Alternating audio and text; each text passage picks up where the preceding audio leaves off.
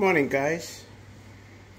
Today's Sunday 17th of December and as usual I'm meditating.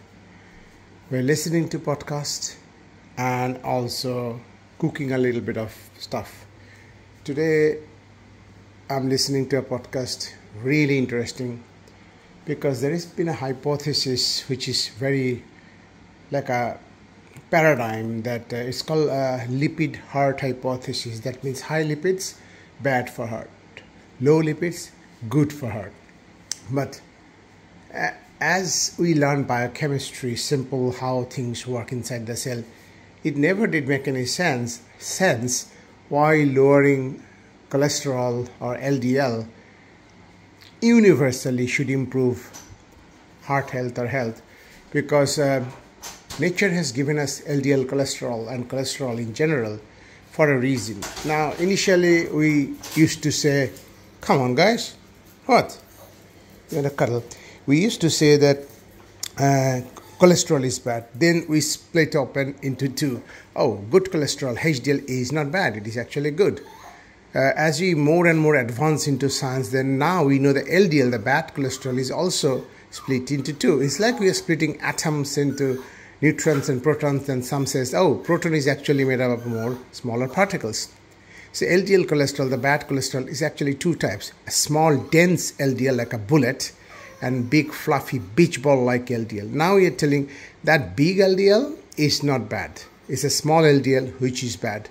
Again, is it true? I mean, obviously, I'm not a lipid expert, but more and more evidence is coming out that quite a number of the studies that we have done in the past, and we took that as gospel, as Bible or Gita, or whatever you want to call it, like founding trials, that yes, lowering the LDL is good for heart health. And now you're telling that actually you have to measure that particular LDL value, not just LDL. Like before we could only make cholesterol assessment. Now we can make LDL and cholesterol and triglyceride and HDL. Similarly, measuring that bullet-like high dense small LDL is not available everywhere. And if you make that, you will see that if somebody's LDL is high, but it is not the small variety, the big variety, you will not be worried. Now again, my question is the small dense LDL bad? Because again, nature has given us nothing which harms our body. So why nature would give us cholesterol which is harmful for the body? Now, as doctors, we got trained in the medical school. My training was completed in 1992. Most doctors, I think, become doctors, probably not because they wanted to become a doctor with a passion for, like a burning desire to know everything. Coffee. The door is not going to open. Your sister told, weekends 8 o'clock. It's not 8 o'clock, so once it is 8 o'clock, I'll let you go out. Okay, so coming back to the LDL. So I was telling that medical school, we don't get trained to develop a research mind, a scientific mind, a curious mind. We kind of become like, I'm telling you so listen to me. I'm the big lobby.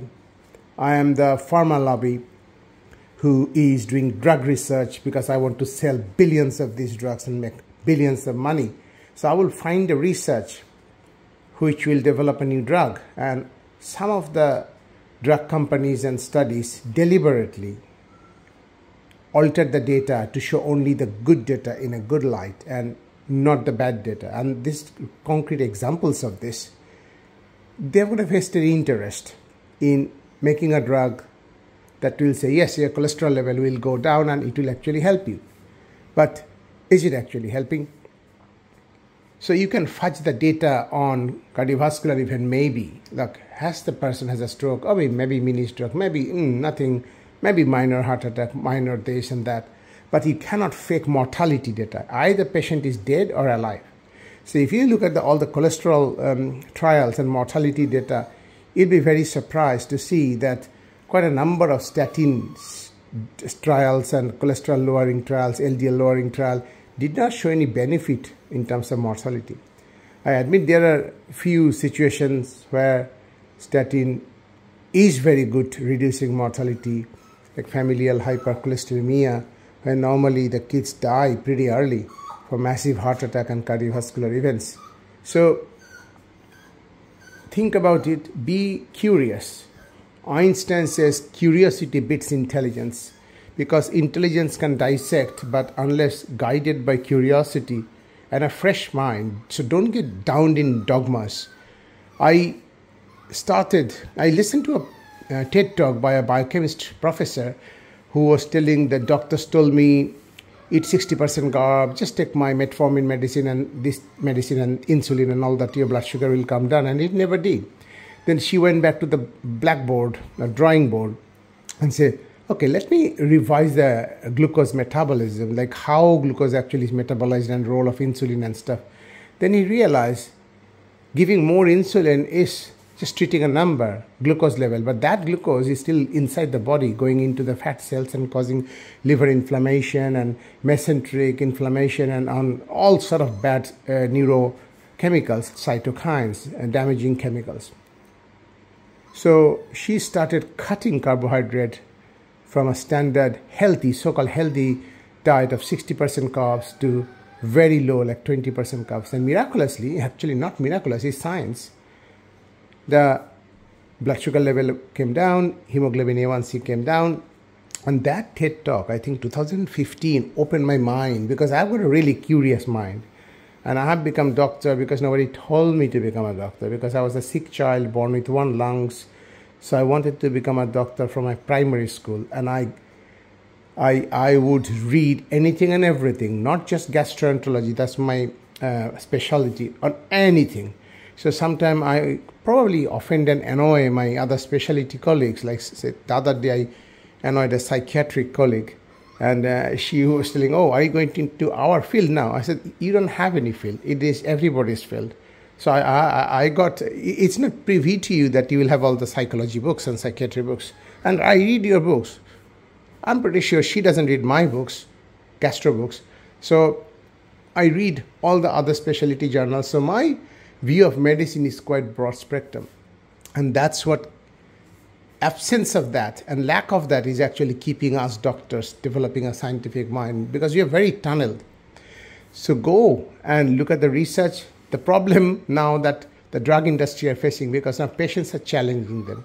People are challenging them because of the social media. Now low carb diet, keto diet, carnivore diet, none of this we heard about 20 years ago, but now people are eager to try because they are suffering from colitis, joint pain, mental fatigue, and cardiovascular problem, dementia. So they want to try anything and everything beside what medicine has got to offer. And if you think about Hippocrates, the father of medicine, says, let food be thy medicine. And interestingly, I was chuckling the other day myself, because I always wanted to become a cardiologist, the glamour of a tiny organ. But then I realized it says the way to somebody's heart is through the stomach. So fix the gut, fix your heart, fix your brain, fix everything. Coming back to the original talk about LDL cholesterol, the bad cholesterol, I told this two varieties, the small, dense, bullet-like LDL, which is the bad bit, everybody thinks now. Now, is itself not dangerous. When it attaches with bacterial cell wall degradation product, like called LPS, lipopolysaccharide, then it becomes dangerous. Then when it hits the areas of turbulence in the blood vessels, like bifurcation of an artery, bend of an artery, it hits. It's like simple mechanics. And then that gets embedded into the endothelium lining. And then that starts the inflammatory process, not because of LDL cholesterol, but because of the LPS bit of the. So we knew that if your CRP is high, inflammatory markers is high, cardiovascular risk, etc. goes up. Every time we eat food, any of this, we need to absorb the nutrition, and inevitably we will absorb some of the bacteria as well. So if you measure your LPS level after food, even in healthy people, there'll be small spike. But the cell immune system will mop it all up.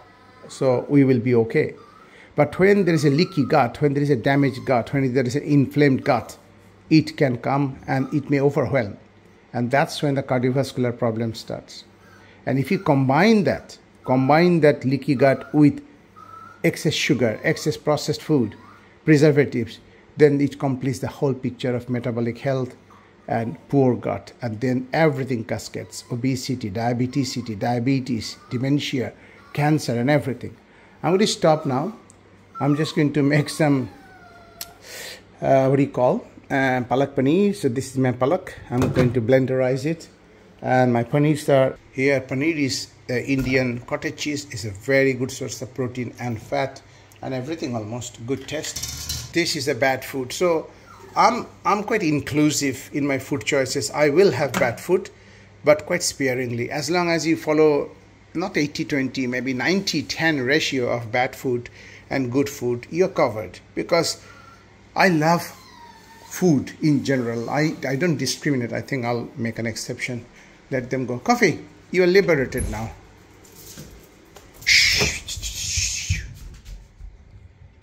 Okay. Everybody loves freedom, and everybody loves to go to their loved ones, and their loved ones are all sleeping upstairs. My son, my daughter. So that's how they go. Anyway, I probably have got ADHD. I shift subject extremely rapidly. Sometime I come back, sometime I don't. So experiment with herbs, experiment with vegetables. So that is going to go into that, and lots of spices in that. And then palak paneer is done.